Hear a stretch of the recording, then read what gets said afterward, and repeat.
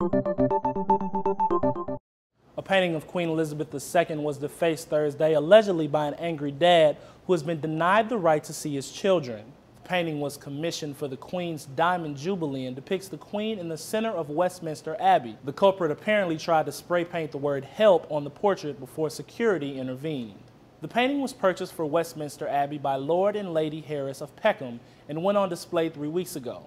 Lord Harris told the BBC he was shocked to learn of the vandalism. When I first heard about it at about 2 o'clock today, I was completely devastated that someone could do this to, in my opinion, one of the best pictures ever painted of the Queen. Police have arrested 41-year-old Tim Harries on suspicion of criminal damage. Harries is a member of the activist group Fathers for Justice, which campaigns for equal parenting rights on behalf of divorced dads. According to Daily Mail, the divorced Harries has spent the last 3.5 years fighting through the private family courts to have contact with his children. Fathers for Justice said Harries acted on his own without the group's support, but said it sympathizes with his plight. A representative told Channel 4 News Harries' actions highlight the injustices of British family laws. These were clearly the actions of a very desperate man who felt he had no voice and nowhere else to turn after losing his children. Fathers for Justice has a history of flamboyant demonstrations. In 2004, a protester from the group made headlines when he scaled the front of Buckingham Palace dressed as Batman.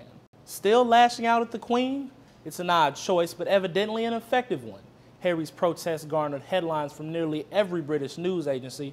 A writer for The Guardian claims this incident demonstrates just how deeply Brits care about their royalty. There's something primitive about our attitude to royal portraits. They are tokens of the ruler herself. That's why this iconoclasm is a shock.